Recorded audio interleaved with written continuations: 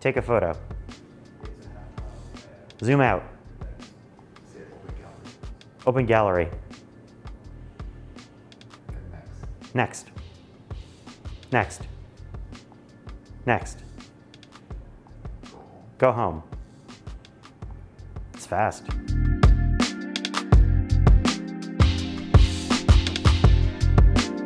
Digilens Argo are Digilens' first AR glasses product, and these are designed for industrial uses to be sold to workplaces that are going to find ways to use these industrially. That means like the price is designed to be different depending on different groups that are going to have subscriptions and different needs, kind of similar to Google Glass and how it went to an enterprise model. But what's interesting is that the company, which makes waveguide lenses, is kind of looking to propel where the next generation of these glasses could go. And that's kind of a missing link. Even though you maybe not be aware of it, it looks like a lot of the big players like Microsoft HoloLens are kind of pivoting out of the space. And what's going to replace it? And if we're all going to be wearing AR glasses in the future, like a lot of companies are planning, what's going to happen with everything else? They're kind of different markets. Plus you have mixed reality VR headsets that are trying to show things in the real world but don't have exactly the same uses.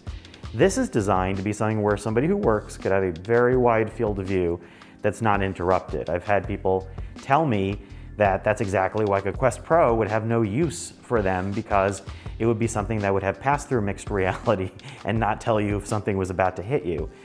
I am not an industrial worker, but I would say that right now I'm having a crystal clear view pretty much all around me, about as good as if I was just wearing my glasses, which could be incredibly useful. A lot of AR glasses and other things that I've worn have had a lot of obstruction.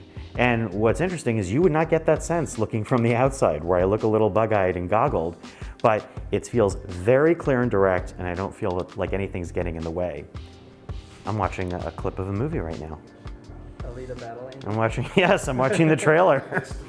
And it's 3D, and it's floating right in front of your face, which is something I've seen in some displays before. What's interesting here is that, you know, not only is the viewing angle pretty wide, but Digilens making waveguide lenses, this is a remarkably clear lens. You know, sometimes you'll see like a hazy rainbow thing on these things. I don't see that at all. So I'm looking around and the room looks as clear as if I just had, you know, gave my glasses a good cleaning. And even though this thing looks really bulky, possibly, all I'm seeing is a big, clear field of view. I don't see any obstructions here, except for a slight sense above my eyebrows, which I'm not really noticing because it's kind of out of my field of view.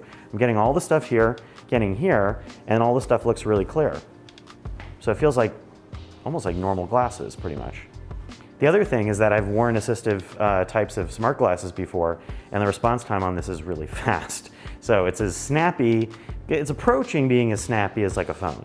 So, you know, I don't see a lag here. You know, you're not waiting. And this was not even tuned to my voice. So, you know, I might be able to do this and open a camera, which is 48 megapixels, and be able to do various levels of digital zoom. And I could take a photo of you, like open camera, zoom in, take a photo, open gallery. Okay, now I'm looking at your eyes really close up. But that's like, it's as fast as that. That's actually pretty simple. So that's pretty cool. And I mean, the whole idea of these glasses is to be used in a workplace, in an area where you're gonna have field of view, the types of industrial glasses that have been around for a while. So the glasses also have the ability to look at markers on things, or like on a big folding phone, and project 3D objects on top of them. So I'm doing this right now by looking through a camera feed on a display that's looking at the phone and projecting a 3D map on top of this folding phone. But a future update should be doing it where I'm actually to look actually at the phone and have the objects sprout out of it. So I'm getting this glowing city grid that I can lift up and look at details on that's emerging from the phone. And now, this is the first time I've wanted a folding phone.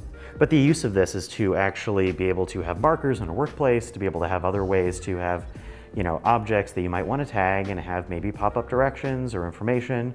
That could be useful in a workplace, and that is already being used for AR purposes and those types of things. So this demo, 3D CAD, reminds me of demos that I've seen on like the HoloLens, which is it's bringing up this spinning model of a engine, like all these parts that are in different colors and they're spinning around. It's 3D, it's in a limited field of view that still kind of looks, you know, like it's filling this space. That's with all AR headsets are like that.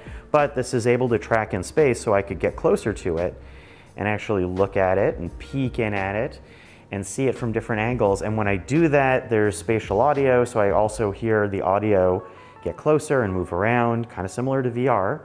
And one thing I'm noticing in this room is, like, you know, moderately lit, but it's very crisp, it's bright, and it's designed to be like that. It's focusing, these glasses, according to the creators, are focused on creating images that are super bright over trying to go for a super wide field of view, something that in the AR glasses space does come up over and over again. Snap's AR glasses are a good example. One other interesting experimental idea that's going on in these glasses is the ability to tap into somebody else's camera feed in real time to see what they're seeing. So you could actually have multiple glasses wearers and you can monitor what they're seeing, kind of triangulate, or on a phone. I did this a few moments ago and looked at myself, which was not flattering, but I got a sense of where I was in the room. But you can see where they could actually be very useful if you wanted to get heads up things, what other people are doing in a group. It kind of reminds me of like William Gibson's The Peripheral. These do use prescription inserts, which is a growing trend in the industry. Someone like me who's highly myopic, it freaks me out because I feel like I'm gonna get left in the dust. I did get -8 inserts put into this, which seemed to work pretty well, but I think it's gonna be an interesting question going forward. How do you get, I'm giddy right now, how do you get prescription inserts to work with all of these things and have them work with the prescriptions that you need? That's a whole bigger question, but the point is, I was able to put in these inserts and it looks pretty fine. A little bit fuzzy, but that's because I'm actually a -8.25.